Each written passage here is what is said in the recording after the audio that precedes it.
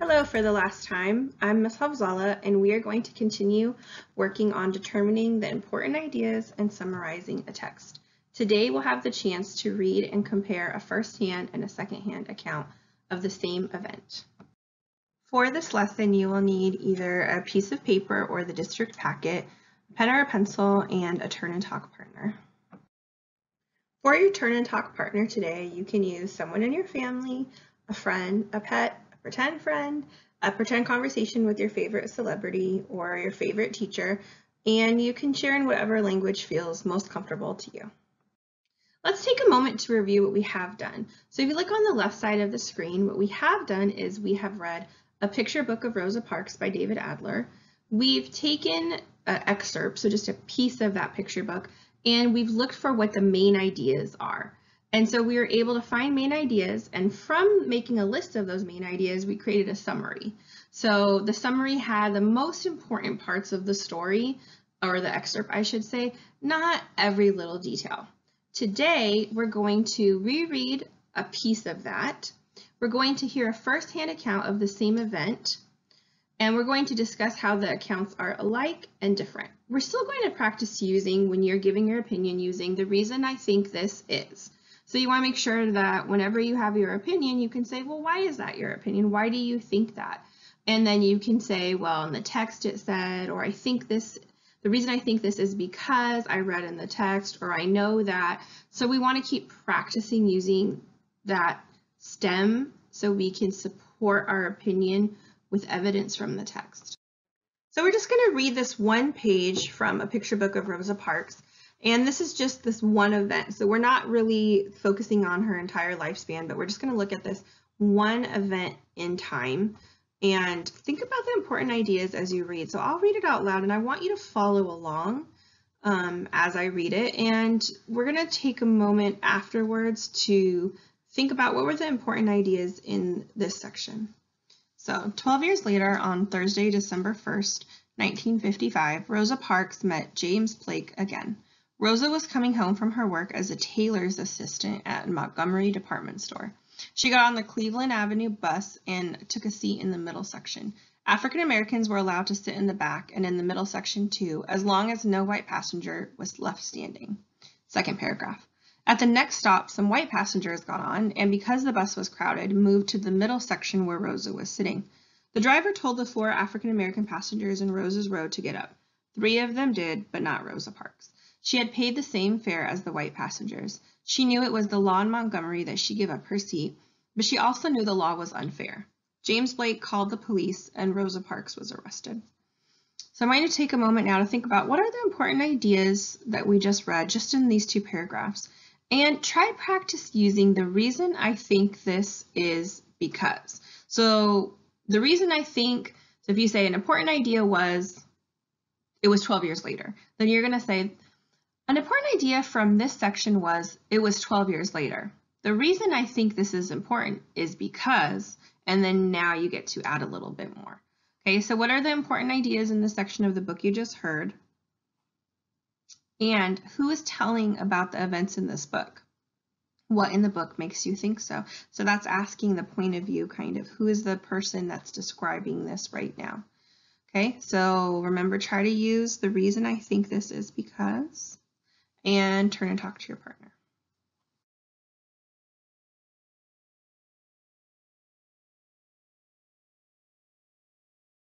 Okay, so we're going to think about what you and your partner talked about, and we're going to see if we can put them on this chart. So we're comparing A Picture Book of Rosa Parks, and we're going to compare that with something we're going to read in a second. That's Rosa Parks, My Story. And if you look at the title of this chart, it says Comparing Accounts of Rosa Parks on the Bus.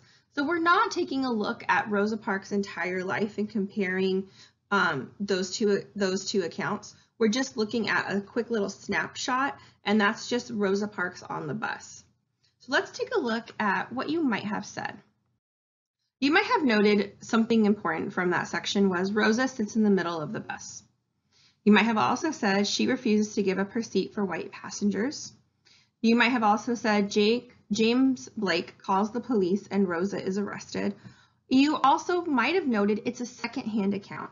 And just to review, second-hand account means it's not the person who was there. So if we're reading a story about an event that was an earthquake and you were not at the earthquake, but you write about it, that's a secondhand account because you were not there. You either had to research, you had to interview someone, or you had to look at other firsthand accounts and compile a secondhand account.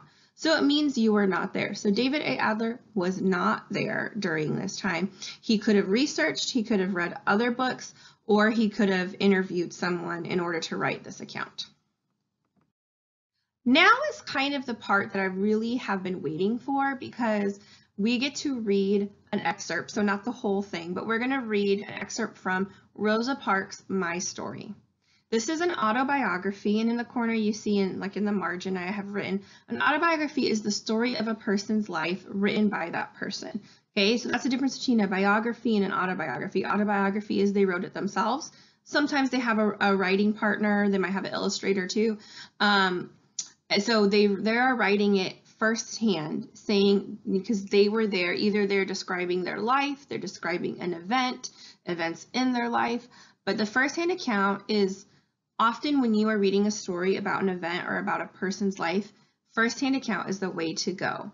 We are reading a story about Rosa Parks. There is no one better at all in the world to hear about the story of Rosa Parks than Rosa Parks herself.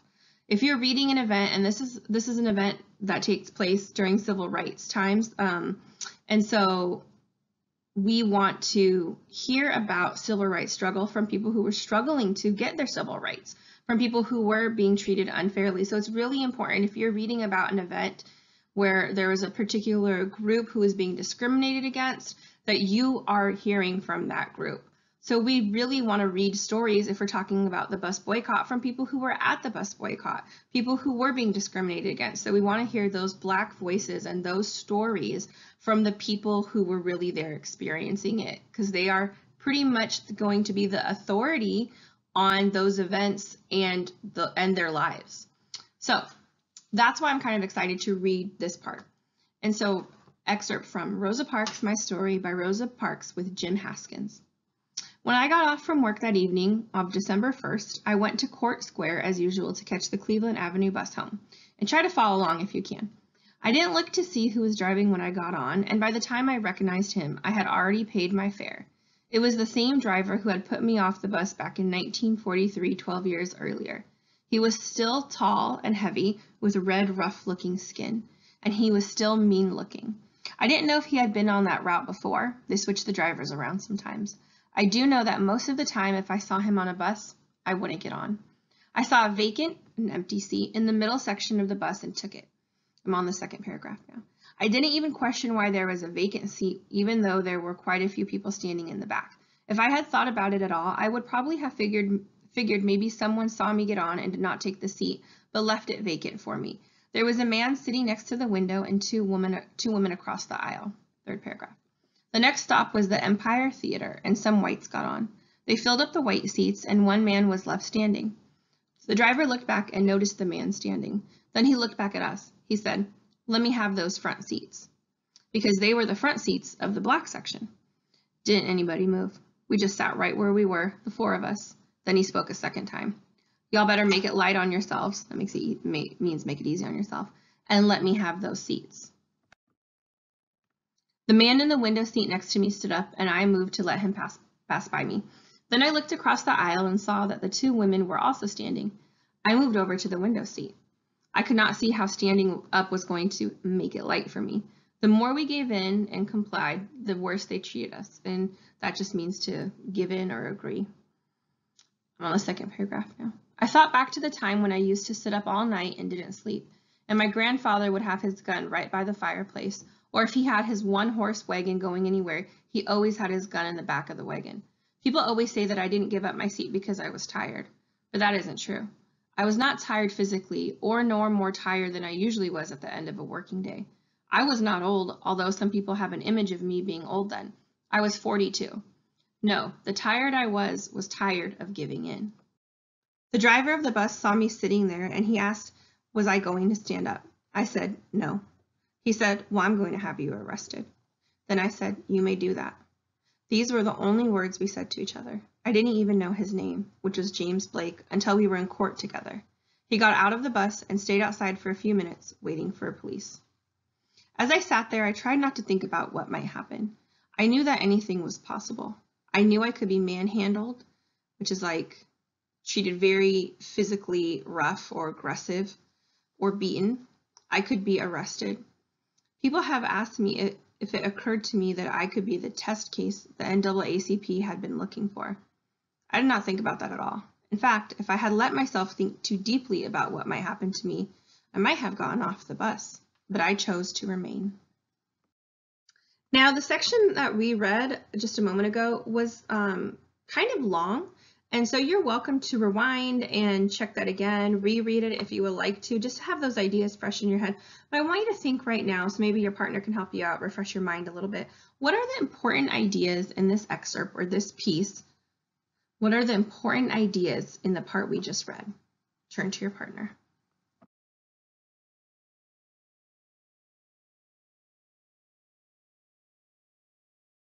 So I'm going to add some of those things that you might have been thinking as well. So if we're comparing the picture book of Rosa Parks to Rosa Parks' My Story, the first-hand account, let's take a look at that. So Rosa gets on, you might have said, Rosa gets on a bus driven by the same driver who kicked her off a bus 12 years earlier. Okay, Rosa takes a vacant seat. She takes an empty seat. James Blake threatens Rosa. Rosa doesn't give up her seat because she's tired of giving in. She said that quote too, some people think I was tired physically, but it wasn't really just physically, no more than I would have been on a normal working day. She was really, really tired of giving in is really kind of what it was. Being complicit, she uses the word comply, that's to be complicit. It kind of means like just to listen to what someone's telling you to do, you just do it. And so kind of like being obedient. And she's saying that's not going to work anymore. While waiting for the police, Rosa tries not to think of the awful things that could happen to her. It is a first-hand account. Okay, so if you mentioned, well, this is written by her, it's a first-hand account. We're going to go ahead and add that to that list as well. So we can take a look if we're comparing both of those. So take a look, refresh your memory a little bit. How is a picture book of Rosa Parks a little different than Rosa Parks' My Story? So we're going to answer a few questions about that.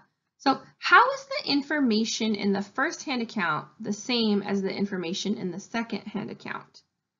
How is it different? So what more do you know about Rosa's encounters with James Blake from reading the first-hand account? So think about that first question. How is the information in the first-hand account the same as the information in the second-hand account? So take a moment to think about that.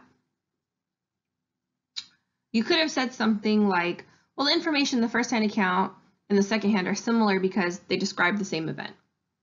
Okay, they use the same year. They both mention 12 years later. They both mention James Blake. So they have some details that are actually the same details and similar stories. How are they different? You might think, well, they're different because the first-hand account, there's a little bit more details to it. She gives details about different stops. She clarifies it wasn't just, I was tired. It was a lot more than that. So you kind of get an idea for Rosa's thinking because she's the one telling the story. So you get to hear her thoughts and her feelings and all the things that are racing in her mind. In David A. Adler's version, where he's just saying that she chose to not get up, you know, here she's like, no, I made that choice and it was a big choice. She was saying that she was thinking about all the things that could happen to her. She could get arrested, she could be beaten, she could be manhandled, but she's making a distinct choice to take that risk. What more do you know about Rosa's encounters with James Blake from reading the first-hand account? She recognizes him right away. She says, I recognized him right away. He was still tall and heavy, and he had that red rough skin or that pink rough skin, whatever she had said. So she's really describing in detail what he looked like rather than the second-hand account is just mentioning his name. So let's review that a little bit. So if we were to compare how first and second-hand accounts are different, or why is it valuable to read a first-hand account? And first-hand accounts often include more details, such as the author's thoughts and feelings than a second-hand account. You get to knowing a person's thoughts and feelings help readers better understand the reasons for that person's actions. We get to see a little bit more of the thought process. I also personally think, this is my opinion, the reason I think that firsthand accounts are a good choice or a better choice for reading about an event or a person is I feel like it honors them a little bit more and it gets a little bit more at the truth, in my personal opinion. And I also added this question, the last question on the slide, who is telling the story and who might benefit from it? So when you are reading anything historical, or I mean anything in general, but news articles, anything, you want to ask yourself, well, who is the author of this? Is it first or second hand account? Who could possibly benefit from this story? Who could benefit from the way this story is written? And thinking about having a critical lens, like putting on kind of your critical lens glasses and thinking about, this story was written and it's presenting a certain people or certain race or a certain ethnicity in a negative light. I wonder who wrote this. Is it someone who has other kinds of feelings about those people, who has discriminatory opinions about people?